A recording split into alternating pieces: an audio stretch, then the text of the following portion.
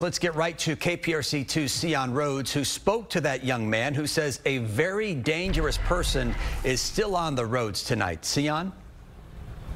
And we've got some pretty good images of that vehicle, so please take a look as we show them to you. It was around this time on Friday when this happened, that 19-year-old telling me that he was barely able to escape those bullets as they were flying on the tollway.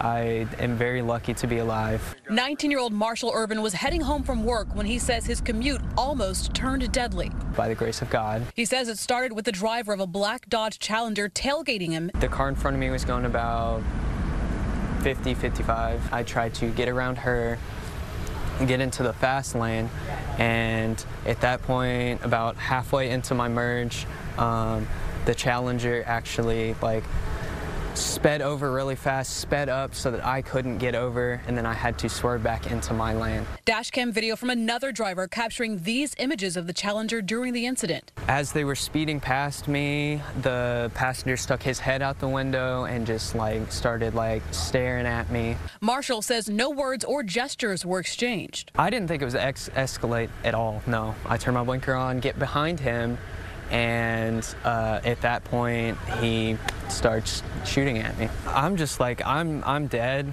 I honestly thought I was dead. The bullets coming dangerously close.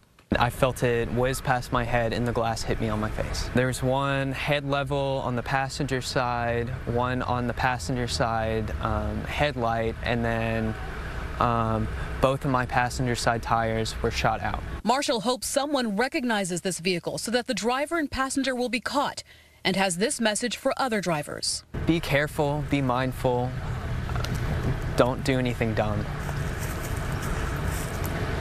Police are investigating. If you recognize that car or know anything about this crime, be sure to give them a call. Reporting live, Sion Rhodes, KPRC 2 News.